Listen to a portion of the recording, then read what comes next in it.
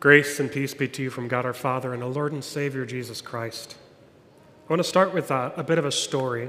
It's 1965 in Hungary, and a young man, maybe a strange man named Laszlo Polgar, is facing a monumental challenge.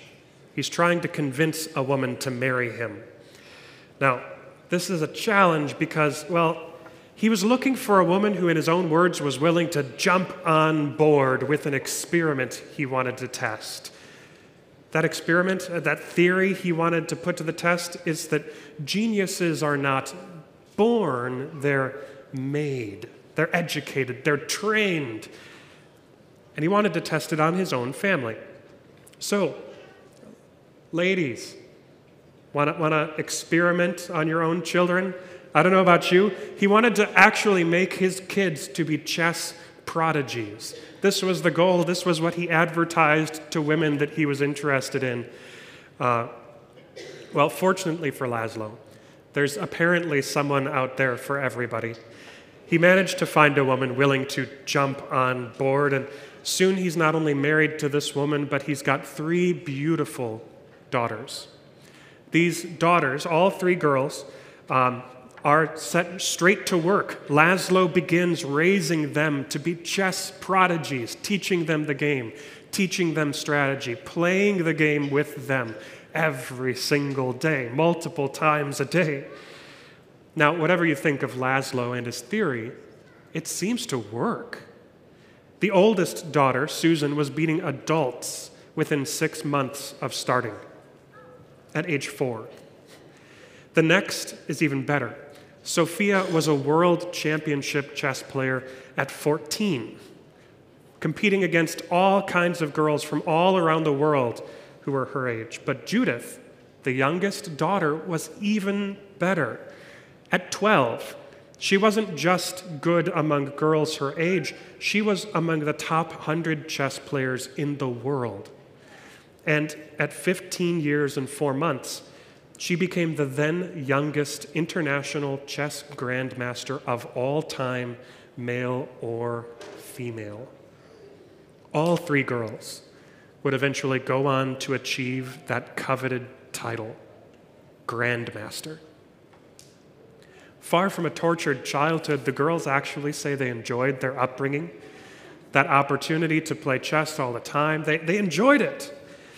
But let's not forget how this happened. Their crazy dad decided from before they were born to raise them to be chess masters. He had an identity in mind for them, and he gave them habits to match. And this story seems particularly appropriate for us to talk about in light of our being challenge, as we talk about the habits that we have as Christians, the habits we choose as Christians to grow in relationship to God. Now, as we think about this, I want to ask an important question in light of these 3 girls. Does our identity shape our habits?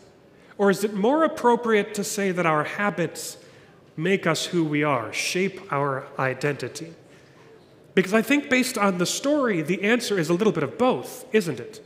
The girls would never have been chess masters if their dad hadn't given them habits of a chess master, shaped their lives around the game of chess. But likewise, their dad would never have shaped their lives around chess if he hadn't chosen the identity for them of chess master.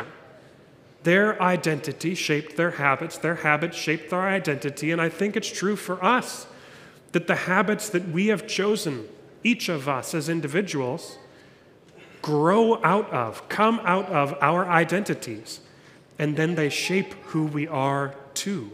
They shape our actions, they shape our desires, they shape our dreams. And as I say all of this, I can't help but think about my own kids, especially Theo. You might think I'm raising my son to be a pastor, and to a certain degree, there might be a ring of truth there. We read Bible stories often. We sing a hymn and say prayers every night before bed. He's a regular in Sunday school, Christian day school. He's always here in church, and I'm sure that he'll get his fair share of people expecting him to want to be a pastor when he grows up. But if I'm honest, the habits we've given Theo are more in line with him growing up to be a musician. He's taking piano lessons. We've bought him I don't know how many musical instruments. He sat on my lap weekly over there in choir as we had choir rehearsals for the first year or two of his life, and these things show. Not only does he have a rare and special gift called perfect pitch at this point in his life, but he understands music theory better than most adults. He at a Sunday school lesson recently, like 6 months ago probably at this point, told his Sunday school teacher, "Oh, I prefer that song in F major." And then at a piano lesson just this past week, he was asked to play a song, and he did, both hands, chords and all, and then he didn't like it in that key, so he transposed it on the fly without prompting, his own choice, into C major, and then he said, I don't like that one either, so he transposed it into G major afterwards. And I was just sitting there with my mouth hanging open, and his piano teacher's mouth was hanging open. And did I mention he's 4 years old? It's crazy. But in our house, we foster this kind of learning. You might say, with a mom who's a music teacher and a dad who at one point in time majored in music in college, he has an identity around music. And I don't say all of this to brag, I promise. Just to ask again, do habits shape identity, or does identity shape our habits? And if the answer is really both, if it's a little of both and they inform each other, what habits are we choosing for our kids and for ourselves as Christians? Are we fostering that identity by our actions? Because I'm worried our answers to those questions are not very satisfying. That most dads today are more excited to go out in the backyard and toss the pigskin than they are to sit down with their kids and read the small catechism. I bet most of us enjoy many things more than studying Scripture, our focus today. And I don't think it's a controversial thing for me to say this, but I think it's true. So if we have Christian identity, why isn't it shaping us more in these ways? You know, when we were exploring options for our congregational study, weighing 8 different options or whatever, and we came to the being challenged, the pastors were really kind of worried. As much as we liked the study, people would hear, Pastor wants us to pray more. Pastor wants us to read our Bible more. Pastor wants us to come to church. I've heard all of that. I can skip church for the next 6 weeks. We were worried that you'd tune out, that you wouldn't engage. And I'm glad that the majority of you have engaged, have bought the book. I like to think you're reading it too.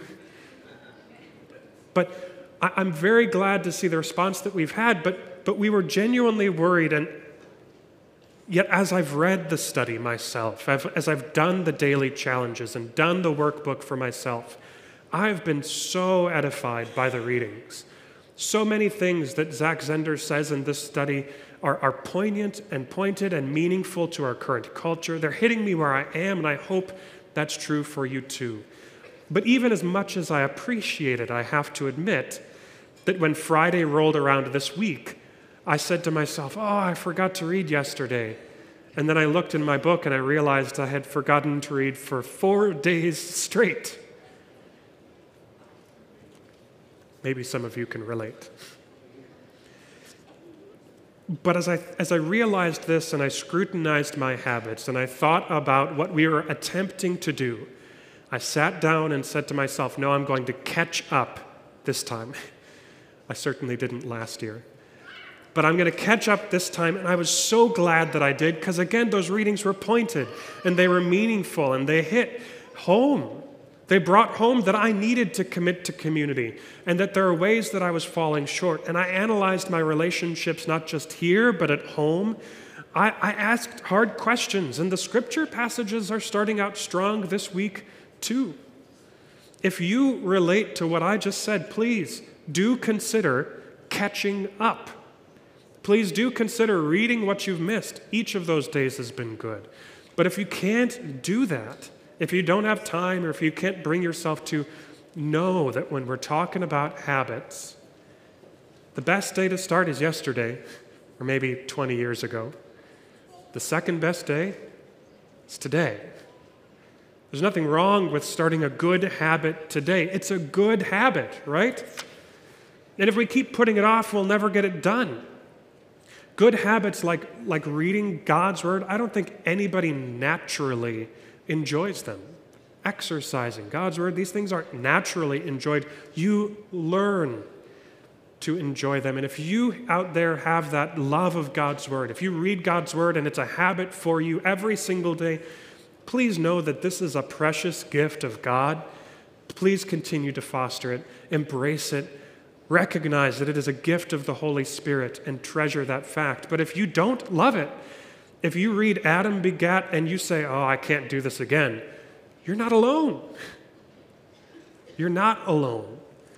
The sin in you wants you not to read. The devil wants you not to read the scriptures, and it will give you every option, every excuse not to do so. Even lifelong Christians find this good habit difficult. But there's never a bad day to start. There's never a bad day to develop a love for the scriptures, to realize what's in the blessing that we have in this book. The disciples had to learn this. Jesus opened their mind to understand the scriptures, and until then had no idea the truth that they contained and all the promises therein. Martin Luther had to learn this. He dreaded reading the Bible because all he saw in it was a righteous God who was angry at him, until one day he found in that book a loving and gracious and wonderful good God. You are not alone if you struggle, but don't give up. For in that same book, we see a person who never needed to develop good habits, Jesus. Because the only time we see Jesus as a child, where is he? In the temple. In the temple, learning, studying the scriptures, exercising good habits. And even then, people are amazed at his understanding, his wisdom, his knowledge. He's talking with people, adults, and they're marveling at him. So, speaking of child prodigies, Jesus is a good example. But Jesus is not just a child prodigy of the Bible. Jesus is living out who he knows he is supposed to be. He's living out the identity that he had chosen for himself and which God had set as his target from the day he was born. The true purpose of Jesus' life was not just mastering Scripture, but saving you. And so Jesus, as Savior, Messiah, Lord, friend, he lived the life that he lived every single day, cultivating good habits, the habits that we will hear about again and again and again as we continue this study. And we'll find in him a person who lived not just good habits, but a perfect life, who fulfilled the fullness of the law, died on the cross, and rose again to new life. That whether we live perfect lives or not, whether we read our scriptures every single day or not, we can know with confidence that God has saved us. He died for you. What does that make you? What identity does that mean you have? But a beloved, treasured child of God. So rest in all of these promises. Crack open that Bible to find out who he is and who you are as well. And may the peace of God, which passes all understanding, keep your hearts and minds in Christ Jesus our Lord. Amen. Please pray with me. Dear God, thank you for Jesus' dedication to the Scriptures. Help us to share that same dedication to your word, to the Bible, to reading it. And open our minds as we read them, just like you opened the minds of the disciples. Help us to see in these words who Jesus is, who we are, and to rest in all of the promises. Jesus Christ is our light, our strength, our song. He alone is our hope. And so we sing.